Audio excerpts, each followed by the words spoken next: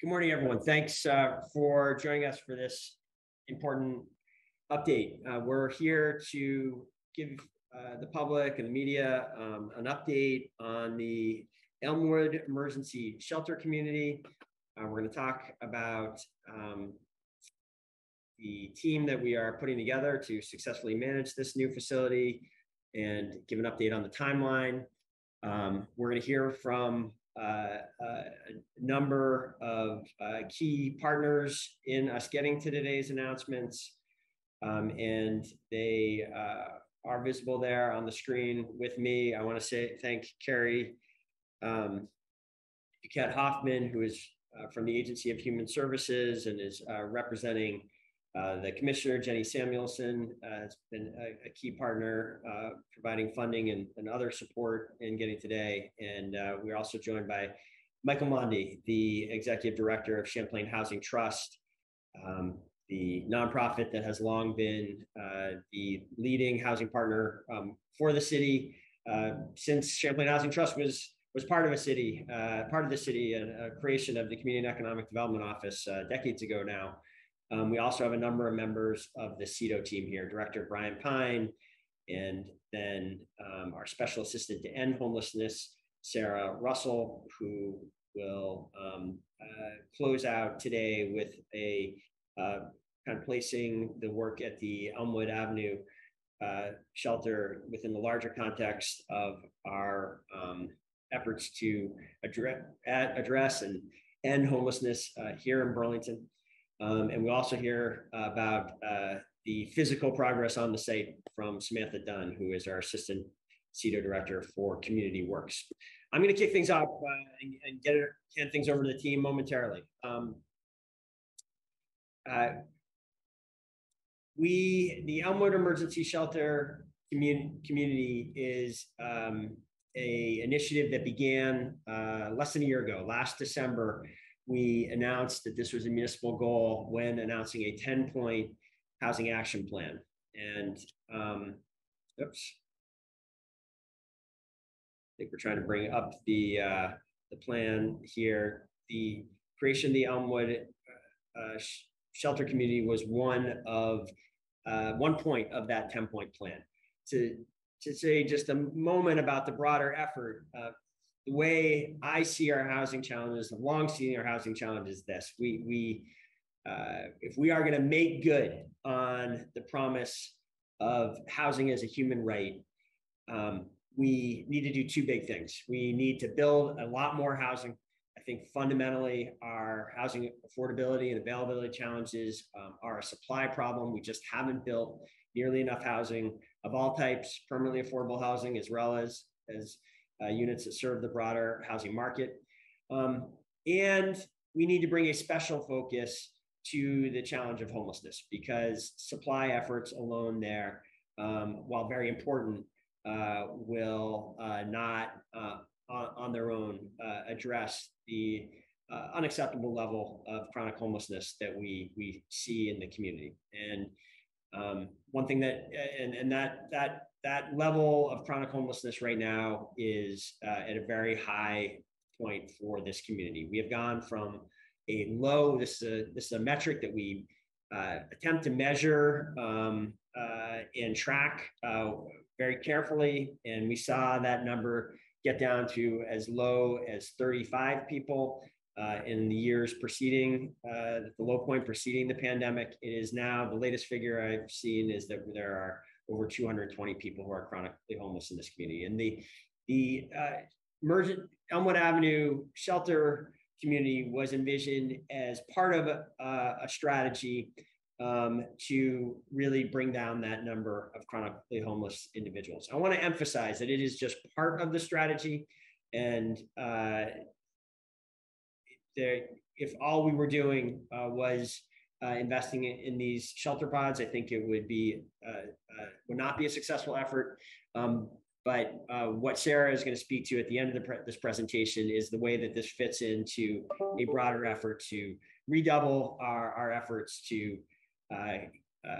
eliminate homelessness and to make broader investments in the community infrastructure that that is going to get us there, and that other communities have proven can effectively end homelessness.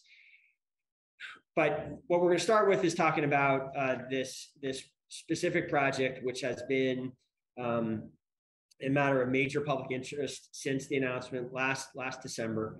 What we can share today is two big things. One, that we are on track to open this facility and begin to house people in this facility before the winter.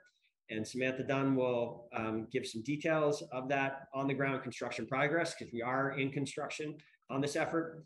And when we open, our other major announcement today is that when we open, we will be doing so in partnership with the Champlain Housing Trust, which we have reached an agreement with to serve as the property manager for this critical new facility. It's been a matter of a lot of public discussion that we have been working towards this for some time. There are a lot of critical issues to work through. This is something new. We are trying to create a different kind of shelter, and very, very intentionally so. The belief is that what we will be bringing into being here will be more effective, will address a part of the homelessness challenge, the unhoused challenge that we have not had the resources to fully address before. It will be a low barrier shelter. It will be a shelter that we hope and believe will allow us to reach a group of people who the existing shelter system and permanent housing system have not been able to effectively support. And it is a facility that is going to have a very high level of supportive services available on the site, so that from the time that someone begins to live on a temporary basis in this facility, we are really doing an excellent coordinated job, doing everything we can to help those individuals find permanent housing, find, if they need it, effective drug or mental health treatment services, to link these individuals, in some cases, up with returning to employment. Our shelters in the past have attempted to reach all these goals. We've never been able to mount this kind of coordinated multi-agency effort to focus a great deal of resources on getting people this kind of help. And I'm now going to turn over the presentation to Brian Pine and to Michael Monty, who will say some more about the details of the shelter community. So Brian, why don't you go next? Thank you, Mayor. I want to just say that the place we are today is really a unique response to today's conditions.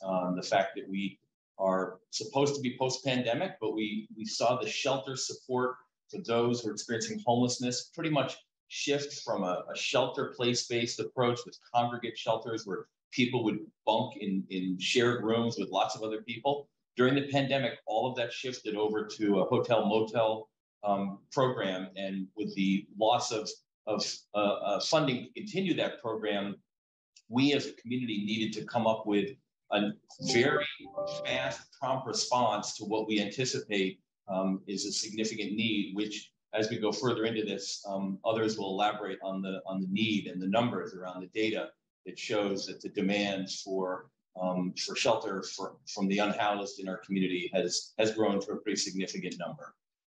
We have essentially brought together, I believe, the supports that this community has available and can offer to people to go from living outside, living perhaps in a tent or somewhere else, perhaps in a doorway, which we can see in our community if we spend any time walking around, to someplace that offers safety and security and stability, in addition to being paired with services that will provide, hopefully, a path forward and a bridge from being unhoused to stabilizing their lives and moving into housing, supportive housing, permanent housing is certainly the goal.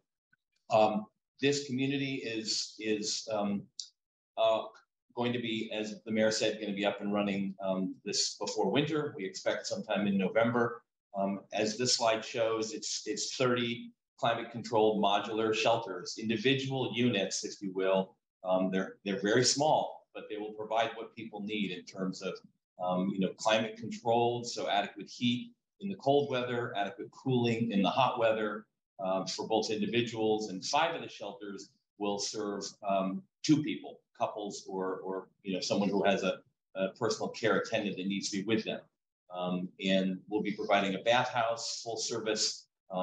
People will be able to do their own laundry because there'll be laundry facilities on site, offices and sort of guest services, or you might think of it as a community space for accessing services and having meetings with service providers and going over paperwork for benefits and ensuring that someone is staying sort of in the system, if you will, so they can move from being unhoused to being housed.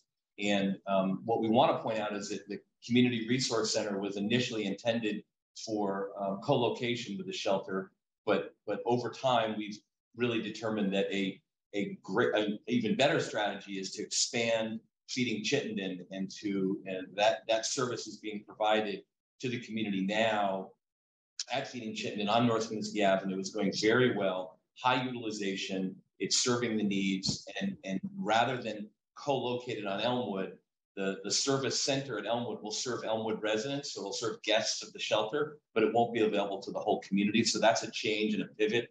And we responded somewhat to community concerns, honestly, about that and whether that was the right strategy. And so we looked more carefully, more closely at it, and we worked with CVOEO and CHT on the concept of Feeding Chittenden serving as the host for that. So service coordination, Sarah will talk more about that because that's really a critical piece. It's not just enough to provide a safe, warm, or cool space, but it's got to be paired with services, and she'll talk about that. But Mayor, am I handing it off to Michael, or is that for you to do? Well, I will just I'll bridge here just to share how excited I am to be able to make this announcement with Michael Monti today. I'm grateful I am for the partnership from Champlain Housing Trust. Champlain Housing Trust has literally an international reputation for being one of the best housing organizations in the globe. We're very fortunate to have them here, headquartered in Burlington and doing so much of their work in Burlington. They have been so effective that the organization has expanded dramatically and is communities across the state are look to them to play a role, and we rely on them to be developers and being the main developer of new affordable housing, and we have many other conversations going on with them about other elements of the 10-point plan that we need their partnership as well. They have also, though, distinguished themselves as one of the most competent property managers, one of the most competent and successful organizations at actually operating not just affordable housing, but affordable housing that is targeted at housing the formerly homeless.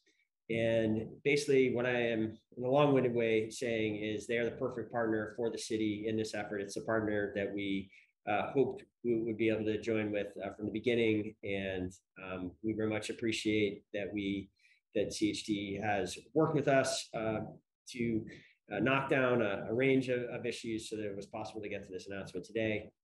Michael, thank you, and turn it over to you to share anything you'd like about how we're going to succeed here.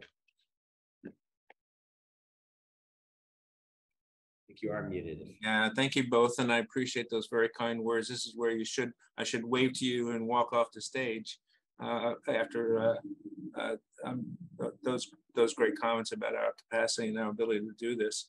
I just briefly want to say CHT's mission is to provide permanent affordable housing in Chittenden, Franklin, Grandisle County, and we have about 2,500 apartments we manage. We also do home ownership. We also do counseling and education. We also do farm worker loans for housing for farm workers, loans for people to do rehab of homes. And at this point, about 136 people strong, I think, doing some great work in the community. And through COVID and now with the resources, very busy as an organization, and proud of that, feeling good about the work that we are doing and our capacity to sort of do this work. Probably a decade ago, we opened up our first motel to serve folks who are homeless. During COVID, we operated a second motel to provide folks isolation and quarantine who are homeless as well. But throughout the last 5 so years, have assisted steps to end domestic violence for their new shelter, which is much better than what they used to have before. Opened up the Bel Air and the Beacon Apartments, which has a higher range of services in cooperation with the community health centers in Burlington. Recently opened up Susan's Place with 76 apartments for folks who are homeless. In Franklin County, Vista Apartments, 15 spectrums being served there, as well as domestic violence folks, and as well as the helping out with Tim's Place and the redevelopment of that SRO. Over the next year or so, we have 100 new apartments coming on who will serve folks who are homeless, and about 20%, as it says, of our apartments now are serving folks who are houseless. And that's a part of the work that we do. Again, we think of ourselves as homelessness to home ownership. And so we provide a range of services. I think going into and thinking about the pods, we feel like based upon that range of experiences, the different types of folks that we have seen, knowing the different types of people who are houseless, not everyone, this is not one type of person. There are maybe little groups of types of people, but often enough, there is a range of services and needs. We look forward to working with CEDO on that, on making sure people are served. We have a strong team here in terms of management, strong team in terms of our HR capacity and to move people into the positions. A little of our hesitancy is the hesitancy of the workforce, and we feel like we've been able to overcome some of that and be able to bring that now and the capacity to do the work. And we are going to be hiring lots of people. So if anybody on this call wants to come and do some work at the pods, let me know. You know, working through, I think the team at CEDO, ensuring that the most important thing is that people have an opportunity to be housed on a temporary basis, and that it is safe and secure and supported, and that people can move into permanent housing out of the pod shelter and into something that is stable and long-term. And that's really our broad mission. And that is how we will try to work through the management issues that we begin to sort of, we're still developing and creating, and I think pretty close to sort of settling all the different pieces and parts of those things. Again, when we bring on managers and assistant managers, we'll fine tune those things, and we hope to be able to be up and running before the holidays. How's that? So that's our goal. And thank you, Mayor and team. I think with that, I can stop. Great, thank you, Michael. One thing I do want to note that is an important part of the conversation that we've been having with CHT, and which is some of the more work is coming on this, but both the city and Champlain Housing Trust are committed to the idea that this is, as Brian mentioned, this is a facility that we need right now, given the acute pressures that we are facing right now. We are seeing greater levels of chronic homelessness, greater levels of people sleeping outside than we have ever seen before. And we have a tough road ahead, as we know that the state is likely to continue to cut back from the hotel and motel programs that were set up during the pandemic, and that may put new pressures on the housing and the shelter system that we have in place. So this is a facility we need now, but we do not intend this to be a permanent facility, and we've been clear about that from the start. The city and CHT are in conversations and expect to negotiate, develop an agreement over the coming months that would formalize the idea that ultimately, approximately 3 years from now, that this site would change from being an emergency shelter to part of the permanent housing solution, and that this would be that the CHT would develop permanent affordable housing on this site with the city's support. We are in the early stages of that conversation. There's a lot of details to work out. This is a property that the Public Works Commission has a formal statutory role in, and there are parking issues in this part of the city that would have to be thought through and considered before you could have that kind of permanent change in use. There are all sorts of questions about what a project on this site would look like. And, you know, I know when you start talking about projects, that immediately raises concerns and questions, at least in the minds of neighbors. And I want those neighbors to hear that, you know, we're going to be talking to you as we we're at the beginning of this process, and as we start to develop that long-term plan for the property, there's going to be a lot more community conversation about it. But I do, at the same time, did want to, at the start of the public start of this partnership on this property, thought it was important to share that news as well.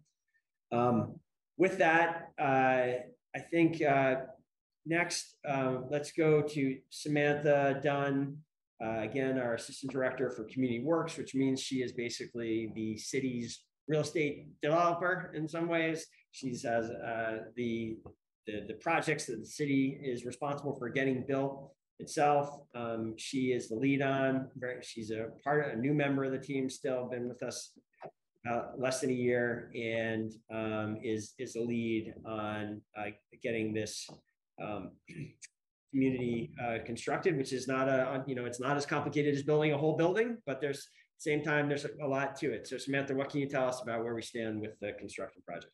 Sure. I think as anyone who's driven by Elmwood Ave can see, the site is under construction, which is very exciting. And for some of us that work on this every day, it maybe has felt like a long time, but this timeline is a little bit just to remind us that the mayor announced this concept late in the middle of December. It was in March that a site was selected and approved by the city council. We then, went in for a conditional use permit from the design review board, got that permit, went through the appeal period, and started construction all in about 5 months. So while it is a temporary facility, it required sort of all the permitting of a permanent facility. That's the process, because our city didn't have zoning for a temporary facility. So as someone who's worked with Michael in the past on developing the permanent affordable housing, this is a very fast timeline and really exciting to see work happening on the site. So it started last month. We're making new water and sewer line connections that will hopefully serve whatever happens on the site in the future. Just this morning, we were able to remove an unknown fuel tank from the site through the fast work of great team members on our construction team and at the state. So those kinds of things are ongoing. The site underground work, all the conduit being run for the shelters is all happening all underground, will be complete next week. We're going to get a new coat of asphalt and then be ready to start, everything we're bringing on the site sits on top of it. So we'll be ready to start that work. We've got 25 of the pallet shelters that are scheduled to arrive on the site on October 10th. There's a crew coming with them that will assemble them in a couple of days. Will be those community structures arriving hopefully early in November, and then our final 5 shelters sometime before the end of the year. As Michael said, I think before the holidays is our goal. Would we have liked to open sooner? Yeah, like we wanted to open in July, but I think when you look at everything that needed to be accomplished, we're moving still at a very quick pace, and so excited to have CHT as a partner as we put the site together to make sure that it is going to work well for them, work well for the residents, and work well for the neighbors. So I think with that, we can maybe go to the site plan.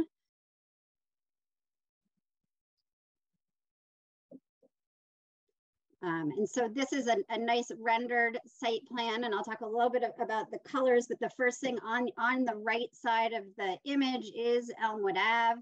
The large rectangle on the upper right is going to be the community space. You'll see there's solar panels on the roof. We were successful in securing funding from V-Light for those solar panels on both the community center and the bathhouse, which is the other larger rectangle. Those both of those buildings have been designed and will basically operate as net zero. There's no fossil fuels on the site. We've been working closely with Efficiency Vermont and BED to bring these kinds of things even to a temporary project. So those are the larger squares. The dark line that runs sort of to the right of the bathhouse and up into the community center is the new fence that will be added. We've heard talking with other communities who have successfully implemented these types of shelters that having the site be fully secure so the staff is able to monitor exactly who is coming in and out was very important. So that's where that new fence will happen. And then the white boxes that you see are the 30 shelters that will be on the site. The color is the actual color. We're working closely with Duncan Wisniewski and some artists to start to realize placemaking on the site. There's a special product design specifically for going down on asphalt. And so this is the concept for bringing color, creating some neighborhoods and pedestrian streets on the site. And I'll talk a little bit more about how people can help with that.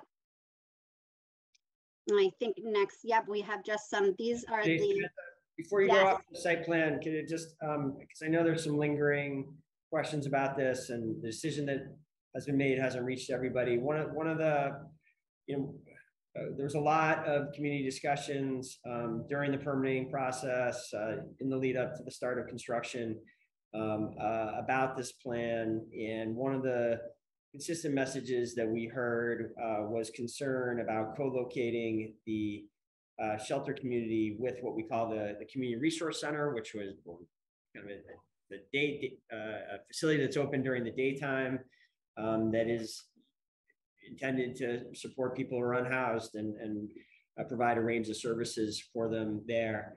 The original plan was to have both the shelter and the community resource center co-located on this site. There was a lot of community concern raised about that and whether that would, contribute to magnify, create challenges with the surrounding community. And we heard that, and what we are still keeping a common building, but that building will only be accessible, usable by people who are living on the site as well as the staff and the various social services that are helping to provide supports, which will happen in that building. So the purpose, there's still a need for the structure itself, and it remains, but that function is going to stay at its current location where it's working successfully farther east at the feeding Chittenden facility.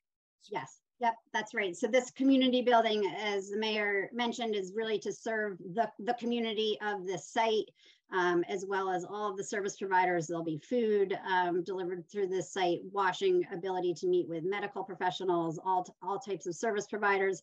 It does also have space to, and we'll talk a little bit maybe with Sarah about this, but the intention of this site is to run along with the community. So there's space here for members of the community to meet with staff, members of the neighboring community to meet with staff, and members of this Elmwood shelter community to meet together. So there's space for that to happen in that building as well.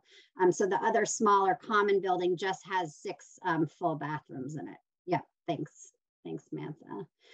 So these are the shelters that are being designed specifically for this project and built for the project by a local business called Upend This. They got their start at Generator. We're building down on Pine Street and have recently opened a new factory in Johnson as they've expanded. It's a really great opportunity to partner with a local business and think about how these structures can be used both to serve us in this current crisis of unhoused, but into the future. And these have been designed with that in mind, that they may continue to serve the city in a different capacity. These are adaptable and could be a pop-up cafe or, you know, some kind of small business somewhere in a park. So that's a very exciting collaboration. The majority of the shelters, if you go to the next slide, Samantha, are from Pallet. This is a company based on the West Coast that patented this design of shelters really to respond to emergencies. They have it's definitely a company worth checking out, amazing models about who they employ and how they do the work and how they've designed these shelters. They're meant to, they can be erected, they pack flat, they're gonna all come on a truck. And one shelter can be erected in about 4 hours. It just needs a power connection that provides that heating, cooling, and lighting. There's some great stories. We've been able to see these in operation, hear from people who were able to access them and how life-changing this access to this kind of shelter has been. So very excited to have these. And we just found out this week something else exciting, that Pallet just finished testing and final design on a more climate-friendly version for the Northeast. We knew these could operate in our climate. Spent a lot of time talking to folks in Madison, Wisconsin that had these up operating last winter, but they've just finished a design that will have substantially more insulation in them. And so Burlington will be the first place that those get installed. Working with Efficiency Vermont, we were doing some quick math, and that added insulation will save us about $600 a year per shelter. So very exciting, and excited to be in partnership with Burlington Electric Department to help fund the additional costs of that. So that had to add that in. That just happened in the last 24 hours. Community engagement on this project has been intense. It's been important. As soon as we got approval from City Council to use the Elmwood site, we began reaching out to neighbors, had quite a number of community meetings open to neighbors to answer questions and address concerns through April, May, and June. Met with the NPA a couple of times. Those were challenging meetings, I'll say, to be honest, for anyone who attended them. I think they were very useful. We were able to hear concerns and respond to them, and that feels really good. I know there are still concerns, and not everybody is happy, but really exciting to have been able to hear those and respond. As we move forward with CHT as a partner, there'll be a new committee forming that will include staff and residents and neighbors and other members of the community that will be engaged around making this successful, being good neighbors. How can we work together to make this a successful site? Before that, we will have an opportunity to bring volunteers, people who are interested, onto the site to start to implement some of those colors that you saw, getting color down onto the pavement. We've got design work happening for the fence. Getting color on the shelters was something important that we heard from folks with lived experience about the site. So if you're interested in any of the opportunities to engage either on that committee or as a volunteer, you can reach out to CEDO. We've got a list of folks already and would love to have you included. I think with that, I'm passing it to Carrie, unless Mayor, you wanted to talk any more about development. Well, I just want to say thank you, Samantha. Great work. You're right. I can't think of a Vermont project that involved permitting and new construction that I've ever been involved in that gets built and open in less than a year from the time of conception. And it's some reference to there being like lots of delays. This is like the least delayed project that Vermont's ever seen in some ways. So great work. The next I do want to, we would not be moving forward and able to execute on this kind of timeline without the help of the Agency of Human Services. This project has been of has had the interest of the secretary herself, Jenny Samuelson, who's been a great partner to Burlington on so many fronts. Really, I got to know Jenny and start to work with her during the pandemic in our COVID response, and that kind of partnership has carried right into her promotion to be the head of the agency, this huge agency, the state's by far the largest agency. We appreciate the funding support as well as just the commitment to and understanding that this is a critical community resource, and really appreciate having a member of the administration and the agency here so that we can say that. Thank you publicly. And I will turn it over to Carrie Duquette Hoffman to share anything you'd like to about this announcement, today's announcements. Hi, thank you so much. And I agree that this project has been a key interest of Secretary Samuelson's, and she's extremely excited to see it go forward. I would just like to, on behalf of the agency, thank the providers and the city for the work that's happened to come together around this tough endemic problem. The creativity, collaboration, and perseverance is deeply appreciated. As we all know, housing has been a problem in Vermont for decades, but the pandemic has really highlighted how both we have this amazing ability to adapt, which we're seeing in this project, and we have such a need in our community. There's not enough housing. Housing is too expensive across the income spectrums, but especially this is the case for lower income Vermonters. And as we know, housing for those who have multiple barriers to social determinants of health becomes almost impossible to find and sustain. This project is a creative endeavor that responds both to best practices around housing and health in the country and to the learning that the city did over the course of the pandemic. The Agency of Human Services is committed to working with providers to make a sustainable plan to house the most vulnerable Vermonters going forward. We know that this will look different than the transitional housing program that we currently have, and we look forward to partnering in more creative ways to figure out what our path forward looks like, and appreciate this piece of the equation. And I think I am passing it along to the tireless efforts of Sarah Russell next. Well, on the way, I'll just intercept to say thank you again. We look forward to those continued conversations and partnership as well. And we will have kind of Sarah sort of closing us out here. I really think it's important to get Sarah's broader update and to understand the larger context that this and the larger work that this shelter community is one piece of. You know, if all we were doing was building this, it would be significant. We have, by our best estimates, approximately 60, 70 people sleeping outside right now on any given night. You know, this has the potential to cut that number, really tragic, problematic number, in half on its own.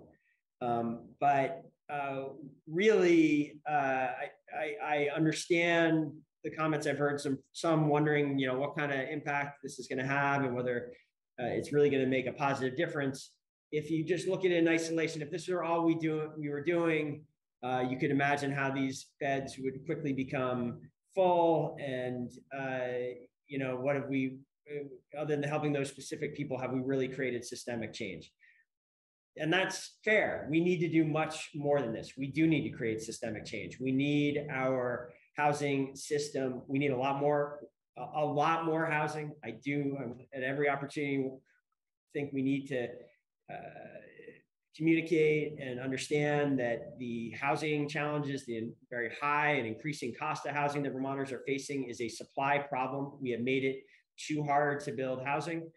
And there is more. It is not just supply that results in people being homeless and staying homeless. There are other issues that need to be worked through, and you really need a community effort of many stakeholders working, understanding, and really developing solutions on a person-by-person basis to really, in a sustained way, get everyone the help that is needed, and bring down the number of chronically homeless people we have living in this community to effectively end homelessness. And that is our goal. It's a very ambitious goal. I know it's a goal that a lot of people think is sort of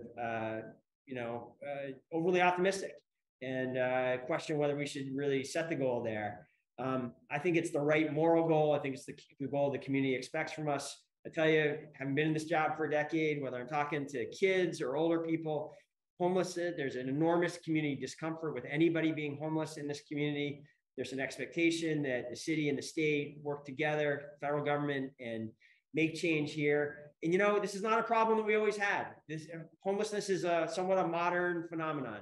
It's a result of policy creations over recent decades, and it's something that we can and need to reverse it. And we've given that modest job to Sarah Russell as our special assistant to end homelessness, to really be thinking at the systemic level, and helping the city lead the effort that's going to involve so many organizations, but which I do firmly believe the city must lead to bring about that change. So with that, Sarah, thank you for being willing to step into this role at this critical time. And this is really one of the first opportunities you've had to kind of give the broader public an opportunity, a briefing, an update on how you see this work and how it's going. And so I'll turn it over to you to share some more.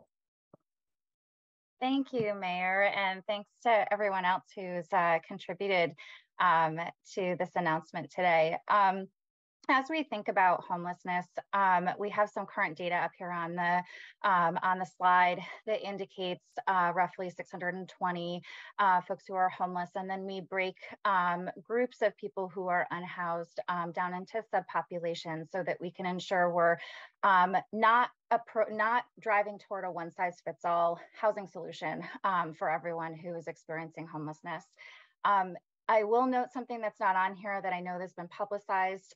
We do participate in a point in time count each year in January. It's one day for the whole year where work stops, and service providers in the community count the number of people that they interact with on that given day to give us a point in time count of the number of people who are experiencing homelessness.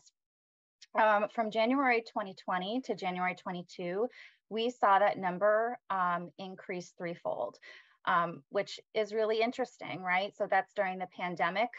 We had an eviction moratorium, so there were not a great number of people who were entering homelessness.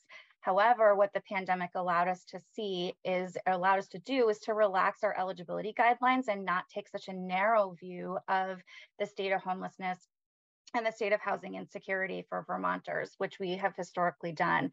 So we had an opportunity during the last 2 years to, for the very first time, get a clear picture of the magnitude of need there is around homelessness and housing insecurity in the state. So we believe that's why that number increased, is that we always knew that it was not a perfect measure, but I think for the first time we have that now, which feeds into the goal of ending homelessness. And I think that, some may argue, as the mayor said, it is a really ambitious goal. However, I think it's better to have a goal and work really hard to achieve it than to throw your hands up and admit defeat. So I'm lucky to be part of and grateful to be part of the Chittenden County Homeless Alliance, which is a group of invested stakeholders and community members that comes together on a monthly basis. And in many cases, our subcommittee work, those folks are coming together on a weekly basis to identify creative solutions. And that's what I think that the Elmwood Emergency Shelter Community really is innovation. What we saw through the pandemic is, that not everybody we could house people in motels for a period of time, but that wasn't a great fit for folks. People could be successful in congregate shelter, but for a lot of people, that wasn't a good fit either. And this is our opportunity to really critically look at what we've done in the past and implement a new solution around emergency housing. Now, to be clear, emergency shelter is not the answer to homelessness. It is a safe and respectful environment where someone can feel safe while they wait for permanent housing. As the mayor talked about, we do have a housing supply challenge. I would argue that I think that housing supply is part of, is the third leg on that stool. That is our answer, in addition to subsidy and in addition to services that people need to remain in housing. While we need to, of course, focus on the folks who are already unhoused, we also need to critically look at the reasons why they fell into that situation and be able to proactively address not only that inflow into homelessness, but the outflow to permanent housing. So those are some of the key pieces that the Chittenden County Homeless Alliance is working tirelessly around. A lot of really invested and engaged community members and people with lived experience also participate in that group and provide feedback to policy and procedures and initiatives such as this project as well. We sought the feedback from visitors to the Community Resource Center around, you know, what this concept feels like for them. Is this something that might be helpful? Is this another, you know, tool in our box to be able to ensure that people are not unsheltered? And a lot of elements in this project were really pulled from those conversations that we had with people who have lived experience of homelessness. The city has also, from a systems level, made an investment in the coordinated entry system, and we have increased staffing for that system. There was one person who was in charge of coordinated entry for our entire county up until this investment, and now we have 2.5 full-time positions based out of our wonderful partners of CVOEO. It has yielded roughly connecting an additional 100 households to the coordinated entry system since that investment was made. If we want to speak specifically, I'll go back to touching on the Elmwood shelter. We don't have to go back to the previous slide, but I think that one of the things that we heard around from the community and from our partners in this work is that ensuring that there is appropriate staffing and services and support available on site is really the key to finding success. Both success within the shelter and ensuring that people move into permanent housing, but also success in being good neighbors within the neighborhood. With that being said, in addition to partnering with CHT, amazing partners who are wonderful with property management and also have a really robust and intentional resident services component to their program as well. We will be partnering and actually have agreements in place to have on-site recovery meetings and support from Turning Point of Chittenden County. We also will have daily visits from the CVOEO's CORA outreach team that will be providing food, basic necessities, and connections to low barrier resources for folks. CVOEO will also be providing the on-site case management to ensure that there are dedicated staff at this site to coordinate services specifically for the resident or guests, excuse me, at this location to be connected to permanent housing. Additionally, we have an agreement in place with the Community Health Centers of Burlington and their mobile medical and mental health outreach team will be visiting the site to provide low barrier connections to folks around medical and mental health needs right on site. And as you've heard a couple of times, there are offices and confidential meeting space located right within the gathering space as well. With that being said, I think that I'll end with the one bullet that I didn't address on this slide is that in the last in a 3-month time period, we saw 49 households permanently housed in Chittenden County, which feels like something to really be celebrated. And in a time where we have an extremely low, record low vacancy rate, and we have a completely maxed out social services system. This cannot be possible without the work of the Chittenden County Homeless Alliance's community housing review team. And I think while they're often overlooked, the just phenomenal work of the direct service providers who are breathing this every day. And, I think we, sometimes sit in offices and, have these conversations around systems, which are so crucial. But I think that it's important to recognize the direct service staff that are breathing this, living this, right alongside the folks that they're engaged with. So I think that's all I have to share today. Thanks for the introduction, Mayor. Great, Sarah, thank you. So speaking of one of those heroic frontline workers who's out there actually doing the hard work in the field, at one point, we'll do the organizing out loud here. At one point, we were going to hear from Lacey Ann Smith, but is Lacey, are we able to hear from Lacey Smith, or not seeing her on the line? No, Lacey is not on. Okay, great. So that means we are at the end of the program. Lacey is the head of our CSL program, and it's doing a lot of that work from the city team.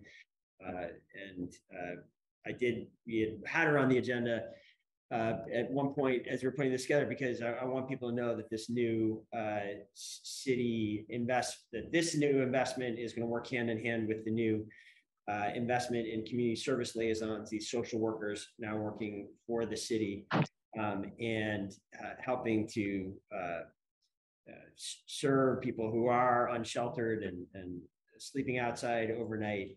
That team is going to be very much integrated into the work with all these other services. That team's going to be very much integrated into this facility as well. So with that, we've been talking for quite a long time, a lot to say. Thank you to my colleagues here for sharing all that. And we'll finally now open this up to questions from members of the media if there are any. So folks who are a member of the media, you can raise your hand as Pat Bradley just did. You can also send me a text message or an email to get yourselves in the queue. I'll call on you each one at a time and enable your microphone. So Pat Bradley, I didn't enable your microphone. You can unmute yourself and go ahead. Hi, can you guys hear me okay? Yes. Yes, Pat, go ahead. Okay, hi, Mayor. Nice to see you virtually at least. I'm curious if there's an application process for potential residents, how they're chosen, and if they can apply yet.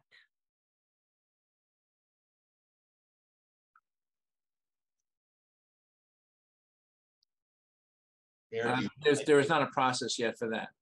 There will be. We're developing that, and that is probably a key part of what we have to do is work with the various organizations that are in contact with folks who are houseless, and make sure we have a process of bringing people in a good way. We really are. Even as we wait here, it's still 2.5 months away. We hope that other people have other opportunities in the meantime.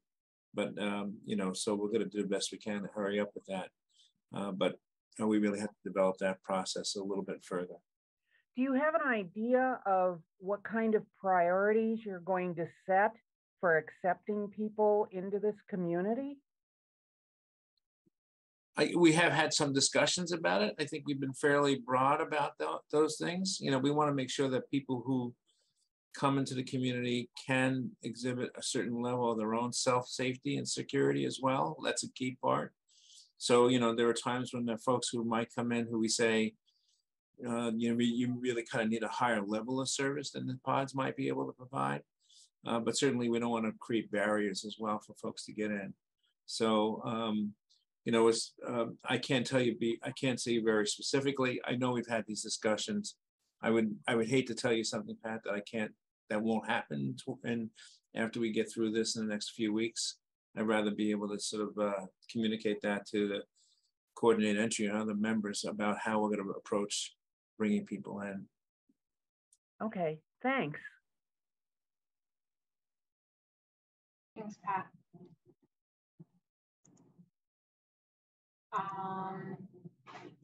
Juliet, you can go ahead and unmute yourself and ask your question. Hi there. Thank you so much for going through all of this. So I know in the past, the Champlain Housing Trust was approached to be in the management position, but I think for one reason or another, it didn't work out. So I'm wondering what has changed and that has allowed you all to accept this, this position as a management. That's a great question. So a few things. One, we, as well as other members of the community, thought that the co-location of the community service center on site was not a good idea. We expressed that to the city as part of a reason why, well, we would rather that be separated and not part of this. And let me just say that we are working with the food shelf on the creation of a great facility at that location so that they can really work well. There's another group of folks who are doing real estate development who are right now doing first phase of improvements in that property and the second phase to expand that property to make sure that that really works as a great facility. The feedback from the food shelf was it's working really well there, but they need some more room. And so that's why that was a part of, can we do that? Does that work? We wanted to get clarity about that, right? That's one. Two, although we feel we can staff up, we have been challenged a bit on the maintenance side of things. And so part of our conversations with the city was that we really couldn't dedicate a whole maintenance to this activity. And so that was a second issue that we had in terms of sort of the site. Those really, and the third, probably just in terms of changing environment, we're seeing sort of an uptick in people who need work. Which is a good thing, people who want to work with us. That's still a challenge in many ways. It's not easy. We all know that. We've seen reports on how difficult it is for many agencies to hire folks. Our sister agencies like COTS and others who are struggling. But nevertheless, we felt like there was a level of confidence that we had that we can staff up and do this. So that change between the conversation first starting back in the winter to now, and that has been a sort of like just a transition for us. We didn't want to be able to sort of say we could do this when we thought it was going to be nearly impossible to really manage it. A part of that was that we do have a lot of things. We got a lot of things cooking. We have lots of projects that are in the works, both in affordable housing, permanent affordable housing, community facilities, and a whole range of another 100 units, as I indicated, for homeless folks. And so there was a lot of conversation here about, can we take something else on as well? And we just need to get comfortable and balance that out. So those are the answers. Made sense, a reason why we're able to step up now.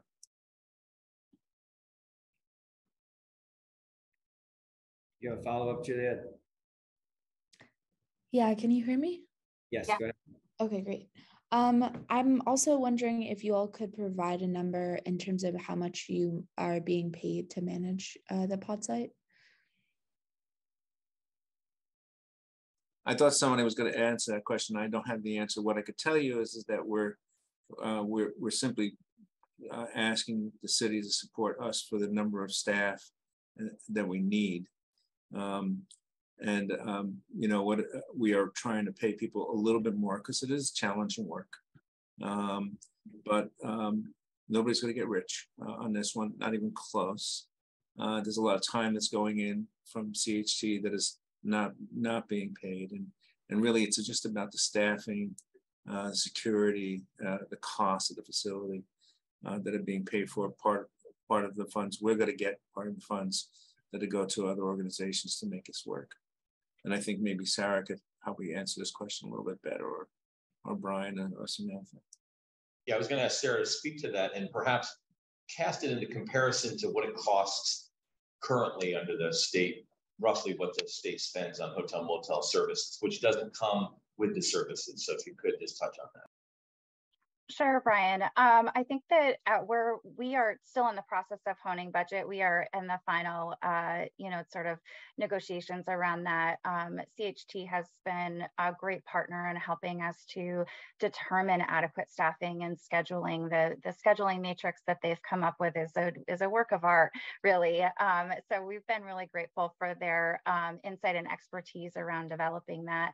I think that where we landed is that the emergency shelter will roughly cost around $124 a night per person. And in comparison, that would include the site, all of the services, all of the staffing. In comparison, we're seeing that as significantly less than the state's transitional housing program that is capping their nightly motel fees around, I think it's $175. Thanks, Carrie. So we are seeing, we will see, that it is expensive to provide this level of support and security, in addition to the case management services on site to help folks move into permanent housing. So this is not just, the sites or, the site and the management. It also includes services that will be on site and the dedicated service coordination and case management to the location as well. Okay, so is there, so just so I'm making sure I'm understanding this correctly, there hasn't been a number for the amount that CHT is being paid to manage the site?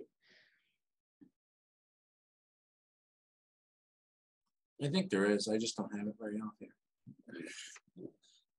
Okay. Yeah, we can follow up with that. I mean, we are still fine tuning, as Sarah said, making sure we have both the right amount, but not too much. And I'll just be a bureaucrat for a minute and say CHT will be submitting invoices to us with documentation. So it's not just like, here's your check, good luck, we'll talk to you later. But it's really it's truly a documentation driven system of, here are our costs this month, we're requesting reimbursement. So that's largely how these programs go.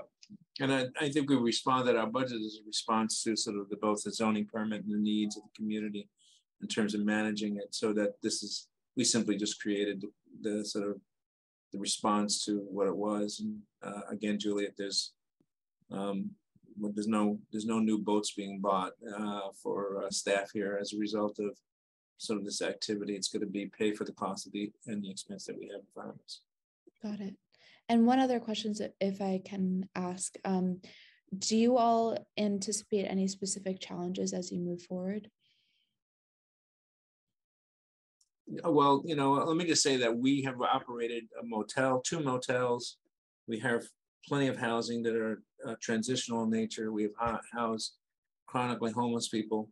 And just like the world around us, there are issues that arise. No different, I don't think, than broadly the general community, a little bit more intensive, because folks who are homeless are more challenged by a range of issues. And so, yeah, we expect that individuals will have great needs at different times.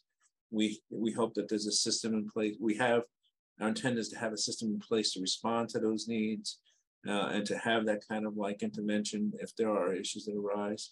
We're not Pollyannish. We don't think people are going to come in here and suddenly, hang flags out and put flower pots out and start growing food and feeling, really great about everything around them in the world. So we do know that there's work to be done. It's work on a mental health basis. It's work on a range of issues for folks. So those are real challenges.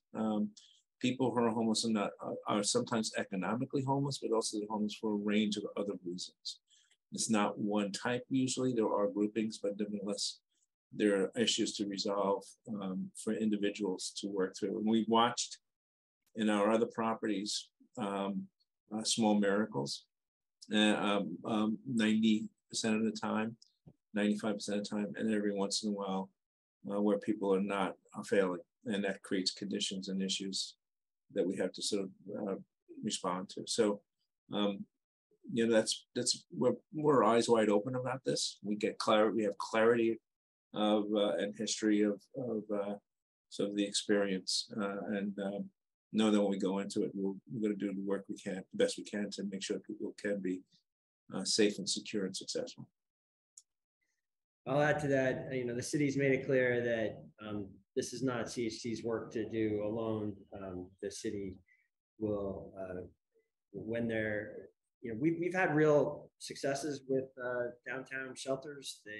There's the fears about the kind of community issues they're going to be create are often much greater before we've opened facilities than when they're actually operating. That said, we know that we are going to be working with folks at the site who are having real challenges, and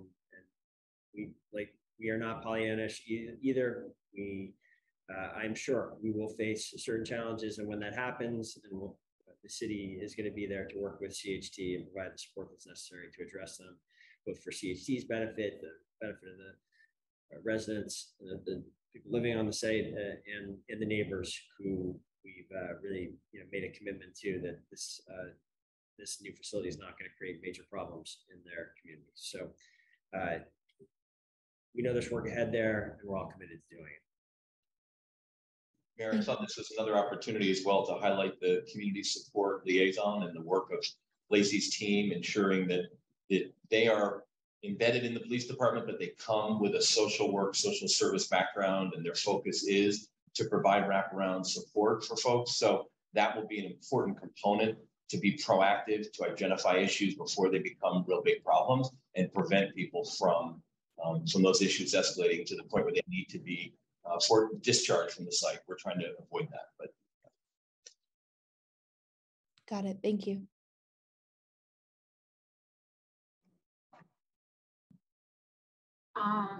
Thanks. And lastly, we have,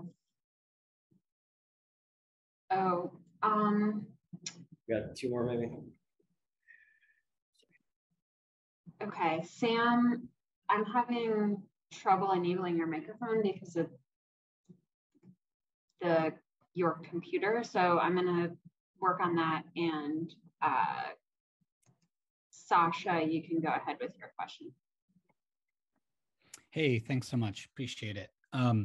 Just a quick question on the buildings that are on site, aside from the pod buildings themselves, these community buildings, obviously the bathroom and this other building. Do you anticipate having certain hours that community building is open? Would it be open 24 hours a day? I imagine the bathroom obviously would be a 24-hour per day facility, but what about the other building on site?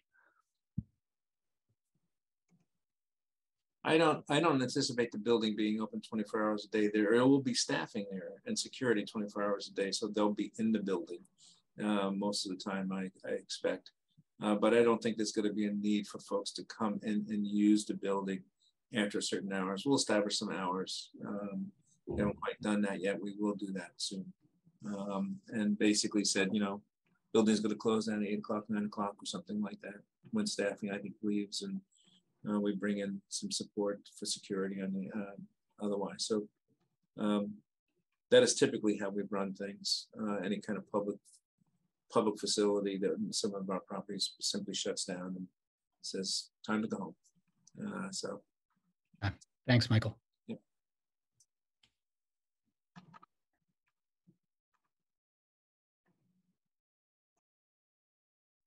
Thanks, Sasha.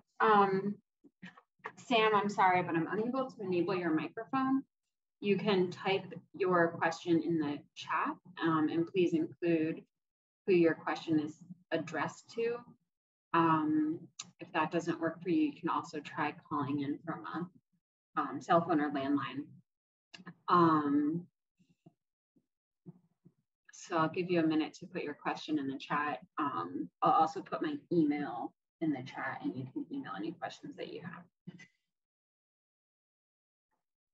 Mayor, if I could just take a minute while we're waiting for Sam. I just want to note that the City Council has supported every step of the way, everything we've proposed for this project. They've asked a lot of tough questions. They've asked us, I think, to ensure we're coming up with a plan that is both achievable and cost effective, but also responding to the needs. And I just want to acknowledge the council, but also Carrie's department has provided funding to the operations. So AHS has been not just there to support us, but with actual operations funding, which is critical. Thank you for, well said on both points, Brian. I think absolutely this has been, I think the votes to move forward with this project have all been unanimous at the city council level, and we appreciate that partnership on this. So I think if we have not heard from Sam through the other routes that has been offered, I think we should pull us to a conclusion here. We've been going for well over an hour. Thank you, everyone who has helped lay this out, who has helped been part of today's very positive news, and who has been doing the work to get us to today's announcements. Look forward to further updates and news as we move towards the opening of this important new facility to address Burlington and Chittenden counties housing challenges in the weeks and months ahead. So thank you everyone for tuning in today. We'll be in touch again soon. Thank you.